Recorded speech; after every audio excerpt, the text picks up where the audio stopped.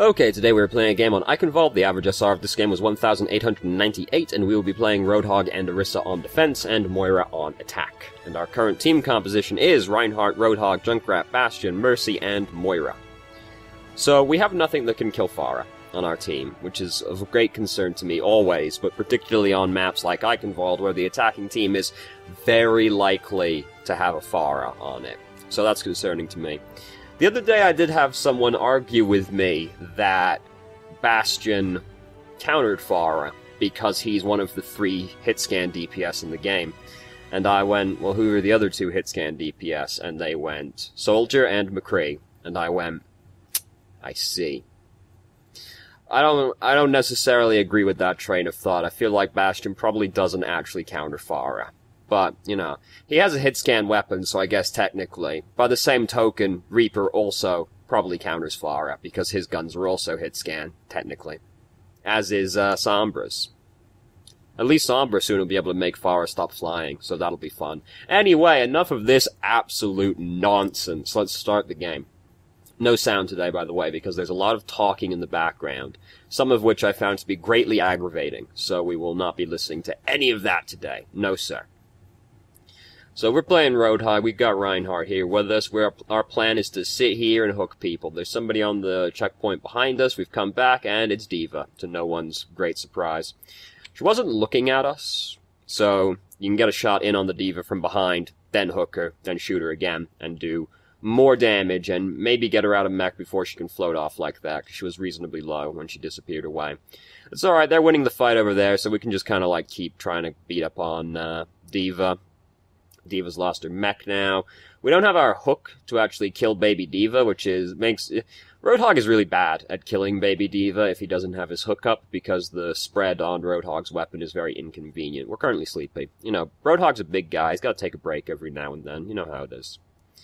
Even though take a breather is still called take a breather, even though he is in no way stopping and taking a breather, he is still very much moving around. Anyway, we got into a scuffle with this boy. We could have killed him. Like, we should have just shot into him there instead of using take a breather, because he ain't gonna do 420 damage to us in one shot. We're gonna be fine.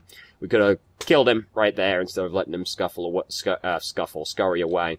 I'm gonna go back, because I just want everyone to observe where D.Va's mech currently is. She has found some interesting strategies over here. And boop, back out again. Alright. So we're just gonna fight with her for a bit. She's out of mech. We decide that we're gonna use Whole Hog. I mean, it's not a great time to use it, because they're not really doing very much right now. Their Mercy's using Valkyrie, so I mean, there's that. But, like, really we're using this on baby D.Va and the Roadhog who went in the doorway and will probably not come out in front of us. So it just ends up not really doing very much of anything. And we had our hook off cooldown, correct? Yeah, we had our hook off cooldown, so we could have just hooked baby D.Va and killed her, and then this whole situation is much less complicated, because you just hook baby D.Va, she's dead, and then, like, what, you know, just ult Roadhog? That doesn't seem worth it. So here's Soldier. Just, you know, here's a thing. Try to right-click this boy first, because if you right-click him, he dies. Because if you see, he drops down very low, and he dies anyway. But you kill him more efficiently, is what I should say. Because, oh look, he survived with very little HP. And the idea is sort of you right-click him, cancel the animation, hook him, shoot him again, melee him. They're dead, you know. We kill him anyway, because he just kind of didn't know what to do, and he was very low. But we could have killed him more efficiently. And sometimes they scurry away. The dirty little scurrying rats that DPS players are. So Roadhog, he's up to no good over here. Now he's dead, so he won't be getting up to no more no good in the near future. D.Va, like, their D.Va's not very good. Their D.Va has basically been doing nothing but providing our team ult charge this entire time. Again, like, this gets messy in general. Like, left-click this boy before you hook him. We try to right-click him. He's too close. Way too close for that one to work out. Left-click, hook. Left-click, melee. He dies. We, like, mess it up after that because we're kind of getting bumped around and stuff. But efficiency is very important. And also, Roadhog struggles to one-shot people these days. So any little extra advantage you can get is good. So Roadhog hooked us first. I remember the olden days when the Roadhog that hooked first just died, but this is not how it is anymore. So as we can see in the kill feed, we're losing a lot of people very quickly. All our supports are dead. Moira died, got rezzed, and died again. And then they used about 5 ultimates and killed us. So that's fair enough, frankly. We shouldn't have even used Whole Hog by that point because we'd already lost the fight and most likely lost the objective. Whole Hog is not one of those ultimates that's going to swing a fight round back on its head when you've already started losing, you know? It can, but like, it's pretty unlikely. You're better off just saving it during there. So, one of the things, Reinhardt is not very good, as we might have noticed right there. One of the things that did annoy me during the conversations that were happening in the background was someone pointed out that they should have expected to lose this checkpoint because it's basically impossible to defend the street phase on any map. And I'm like, that's true of Numbani and King's Row. This is not really true on Eichenwald, where I feel like I probably see more games end on the street on this phase than on the third phase, you know? And then there's the first phase as well, which is always very fun for everybody. The the street phase on Eichenwald is rather easy to defend, though, because once they get to the bridge, they don't have very many options anymore, as long as you don't let them just, like, flank you and kill you. But that is true of literally every map, so... Well... No, it is true of literally every map. I was like, technically, but no, it is definitely true of every map. So, we're hanging out up here. This boy's trying to just, like, walk up and bully Reinhardt. What Reinhardt should do here is start smacking that boy. Just smack him once, then as soon as, like... This is a thing with Reinhardt. As soon as you see the hammer make contact, you then just hold the shield up again. And then if somebody's trying to pull this maneuver on you, where they walk up and start trying to bully you, you're just like, bap, 75, start blocking, 75. And then they usually die or leave at that point. Whereas just sort of watching them do that tends to lead to you dying. Now, granted, he's being bad for other reasons as well. Because as we can see here, what's he blocking for, right? This wall behind him, this wall's never felt safer in its entire fucking life, let me tell you. Reinhardt's on the case. This mossy broken wall ain't gonna get a scratch on it. So he's blocking for exactly nothing right now. He's just sort of standing up here, which is not a good place to stand anyway, really, because if you get fucked here, you got a long way to go to get back to safety. And they can fight you from over this area where your team can't see them, right? Because there's this corner in the way. So if you're holding them here, your team has to stand in really awkward positions to actually see the enemy team. What we like to do here is we like to defend sort of here-ish, because then the payload has come around the corner, so your team can actually shoot people, because they're in the fucking street, right? Because if they're around this corner, it's very hard to fight them. Whereas if they're actually, like, on the street, yeah, they got the payload for cover. They don't have a fucking castle wall for cover, though. And then also, if you need to retreat, there's places you can go, and it's not as far to go if you have to get out of the way. Also, if they have a Reinhardt, pin, dead. Easy money. So, the moral of the story is, don't do this. Now, I know we're playing Roadhog, but I played Reinhardt for 4 fucking seasons. Don't do this. And he was basically all I played for those 4 seasons. Those were a simpler time. So, now, Reinhardt's fucking dead, to no one's surprise, except probably Reinhardt. He probably didn't expect to die. I expected him to die. So now we have to try and do this without our actual main tank to block for us. You know, I guess the street phase would seem pretty impossible to defend if you thought that was the correct maneuver for defending this street phase, to be fair. I mean, I guess he's got me there. Anyway, so he's back now. Who else? Someone died. Who died on our team? I think it was Junkrat? Yeah, our Junkrat died. That sucks.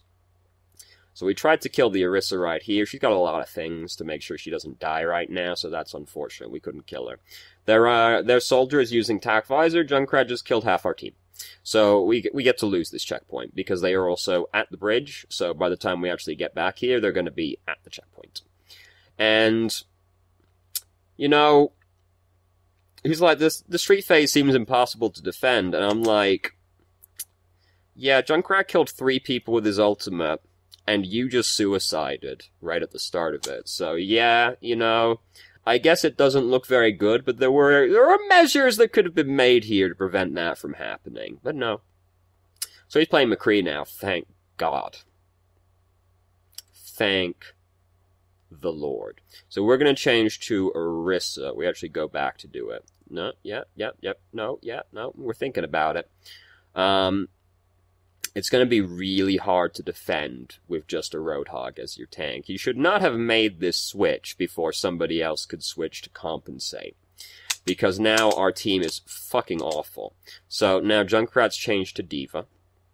I would rather have Junkrat than McCree on this checkpoint because, like, here's, like, you know, it's a very confined location over here, you know. There's a lot of, like, little areas that a lot of people are going to be squeezed into, which is sort of where AoE damage is very good, and, you know, people like Farah, there's not a lot of places to go in this map, so, like, you don't usually need a hit scan DPS in here.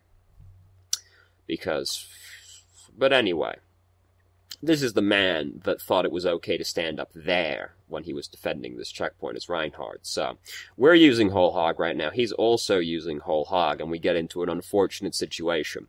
We were in a worse position to be Whole Hog because we were right next to a corner. So, we get fucked right there, basically, is how that one goes. You really just hope you don't get into a Whole Hog fight with the other Roadhog, because it's just really awkward and messy, as you would expect a fight between 2 pigs to be. You know, it is quite unpleasant for all parties involved. So we're playing Orisa now, and we will be for the rest of the defense phase, which as you can see is not too terribly long, but... So there is still a Farah above us right now, and we're kind of getting fucked up. You gotta get out of the way. You're gonna die. Orisa is really easy to... She's a very soft tank if she has no cooldowns. You've got no cooldowns right now. If you've got Fortify, alright, you can stand out here and probably survive. You don't have Fortify, there's no shield there. You've got to go around the corner, because you standing there like that is just going to get you killed. Then the tire drops on our head and we die again, so it feels bad, man. If you got no cooldowns, you gotta, like, get out of the way as Orisa, because you're gonna get murdered if you're out in the open and you don't have Fortify. And you've got, like, nobody else around with you to help tank, which we did not at that moment in time. Very poor use of company resources over here, using High Noon on a fight that we had already won. Coalescence already also being used on this fight that we've already won.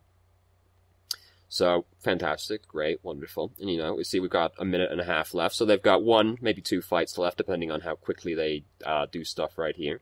So we're sitting, like, really far back right now. We can go stand up there now. We don't have to stand all the way back here, because this is, like, where we like to defend on this map anyway. We usually stand up here and then fall back if we have to. Standing back here is, like, you give them a lot of space, they can suddenly try and use this doorway, like... They can actually get into the doorways over there and use cover, whereas if you're standing up here, they have the options of go through the front or go through the fuck gates. So it's usually easier to play up around this corner rather than back here. And like, the payload's behind us, they're not gonna fucking sneak around us and fucking back cap it or anything. There's no possible way they can do that. Unless they have a Sombra who is channeling fucking Solid Snake. It's no way. So we don't need to be this far back. We can go play further up. And now Reinhardt's going in. He shouldn't be doing this. Like this is not okay for him to have been doing that. And he's dead now. He should not have done that. He dreamed big. He used attack visor on a fight that we'd already lost. He might have used it a little bit earlier than that. I'll give him the benefit of the doubt. There was a thing here where I was like, oh, we want to try and stagger this guy if possible. That'd be great. We're really bad at, like, holding the dude in place, though, honestly. Like, McCree can do it, but McCree was nowhere to be seen at the time. Soldier just kind of shuffled out of the way. Here comes Reinhardt. I would prefer if you walked forward and fortified to block this guy's charge, just because I'm an old-fashioned Reinhardt player. I don't like letting the other Reinhardt charge through, because even if I can get out of the way, I worry about him charging past me and pinning the Mercy, because I've seen that happen a great many times. And if he bonks into you when you use Fortify, you just, like, drill a hole right through the center of his fucking skull. So, they are using Roadhog. Roadhog's using his ultimate right now. Soldier's using his ultimate. We don't have a very good method of blocking Attack Visor, except for D.Va. But I believe the D.Va is silver, so she probably had, like, no defense matrix at that point, you know. So they end up getting it there in overtime, which is not too surprising, seeing as they came in with several ultimates and we had no ultimates, because we had just used a bunch of them quite poorly previously. So, that didn't go super well. This was the other thing that, really tweaked me about the conversations that were happening in the background. It's like, I don't class a push that got it to the end of the track in overtime to be a very good push. 90% of the games that take place on this map do not get to the end of the do not get to the end of the track. And that's not just true of Eichenwald, that's true of most payload and hybrid maps. It doesn't, you very rarely play multiple rounds on these maps. So the fact they got it to the end, and Eichenwald has some very hard checkpoints to get through. It's one of those maps where you can feasibly win the game defending on any of the 3 checkpoints. The fact they got it to the end of the track, I find to be very depressing, and is not something that I find very encouraging when I have to then attack Eichenwald after that. 'Cause, I've played a lot of games where we never get past the archway. And so that was the other thing that, really upset me. In general, we're in a full 6-man right here. In general, I found a lot of the conversation happening in the background to be basically getting up our own ass about shit that doesn't really matter a lot of the time. So, 2 of them are dead right now. One of them's alive again, which is very inconvenient. We don't need to be as close as we are right now, because we're touching this boy. And, the healing doesn't do more if we're touching them, right? Even though, it seems like that should be how it works. That's not how it works. We stand a lot further back than that right there. We are playing really aggressively right now at half health. If you're gonna go that far up, here's also the thing. Our Mercy is going to be glued to Farah for basically the rest of time. You're probably going to have to use your healing orb quite frequently to heal yourself. If you're going to play this far up, you got to use your healing orb on yourself way sooner, because you're walking around at half health that far up. That's so easy to die. Yeah, you don't want to have to use the healing orb to heal yourself, but that's better than the alternative of probably dying, right? Think about it this way. Alright, I use this 10-second cooldown to heal myself. I don't really want to do that. But if I die, that's very bad. And the 10-second cooldown, alright, less than ideal use for it. But I didn't die, so that's good. Or I negated the risk of dying, And it's not quite as dire as an Ana that has to use her grenade just to heal herself, right? Because Ana's grenade is the best thing about Ana, right? You want to hit multiple people with that. Moira's orb is usually just used to be generating more ult charge and doing poke damage to people. So if you have to use it to heal yourself, it's not the end of the world, because the only other thing it was going to be doing is, getting you some ult charge and some chip damage. So it's not the end of the world if you have to use one to heal yourself. Ideally, you just go and get a health kit. But if you ain't got time, or you're not in a position to do so, don't be afraid to use the health orb to heal yourself, because ultimately being alive is the most important thing in this video game.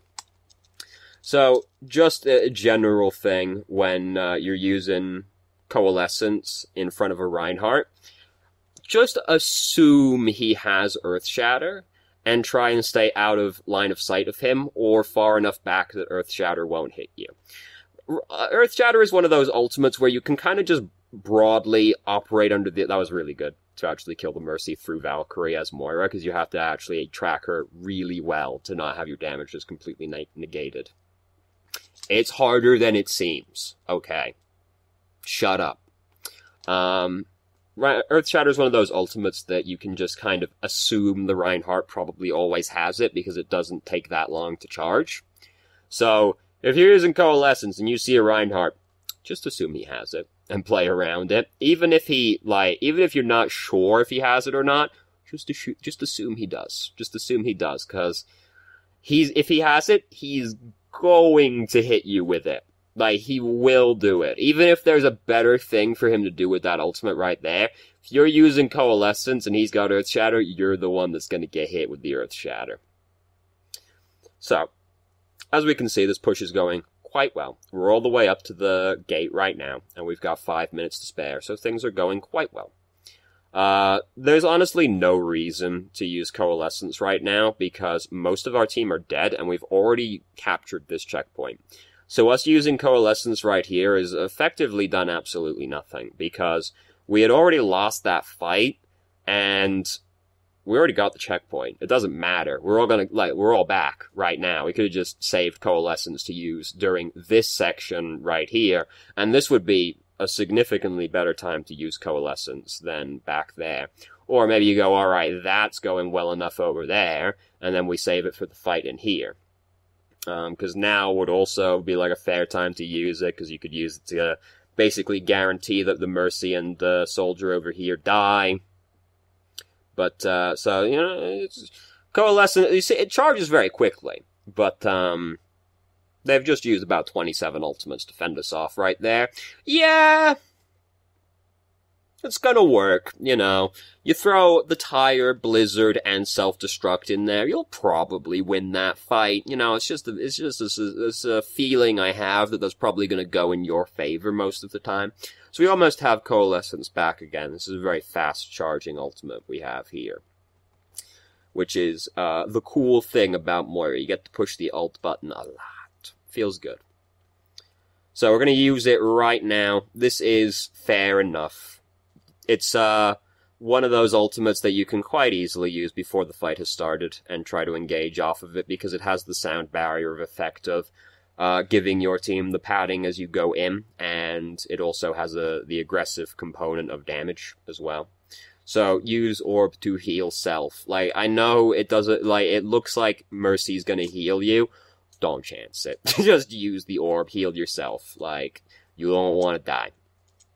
And it's a pretty confined location. You can, like, bounce it off one of the walls in here and have it bounce around during the preceding fight as well. So, if anytime it looks like you might die and you can't just like get to a health kit or something, just use the Orb to heal yourself. It's honestly like not worth the risk.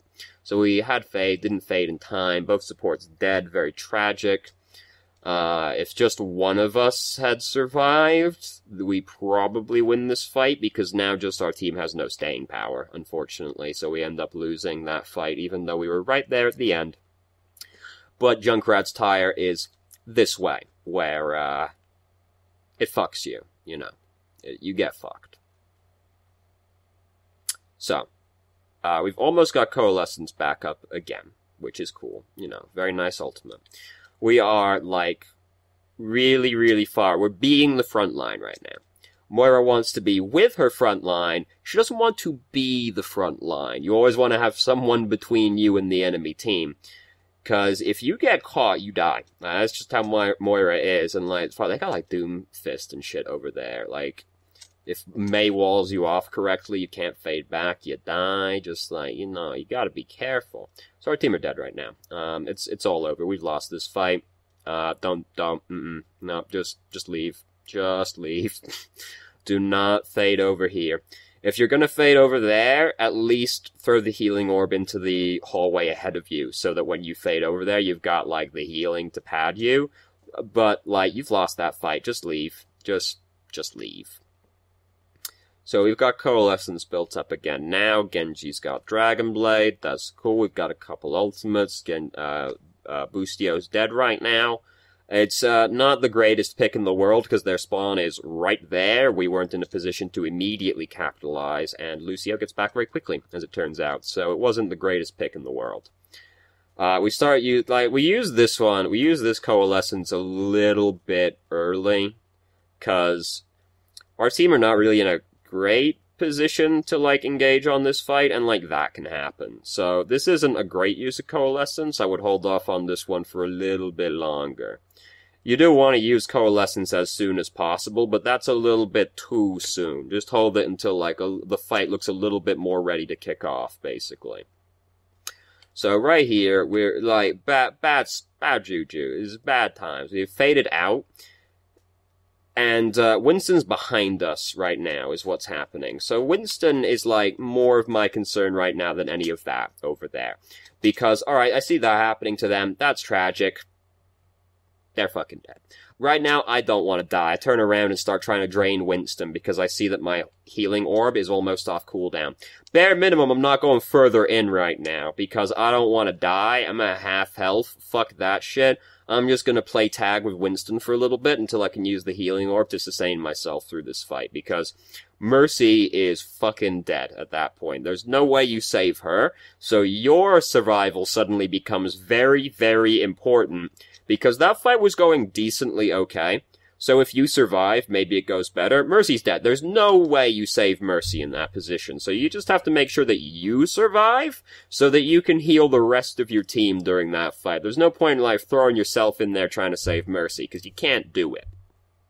Yeah, we don't want Mercy to die, but if it's not feasible to keep her alive, just worry about yourself instead, because your team needs a support to be alive.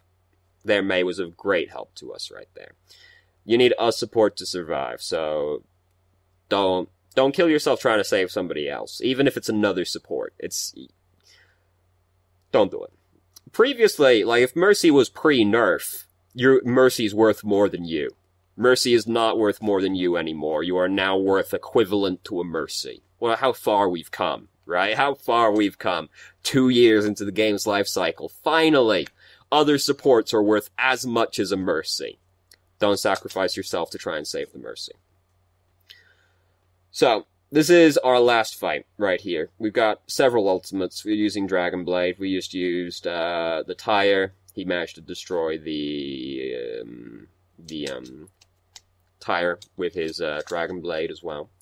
So, this is very tragic. Winston bumps a bunch of people into that one. He punches... I think Roadhog was dead regardless, it looks like. Oh no, he got punched. Alright. I don't know if he could have pulled it off around the payload from there. He punched Genji into death, though, so very sad, very tragic. It looked like it was going to be going well, but then suddenly all of our team dies to self-destruct, and you're like, well...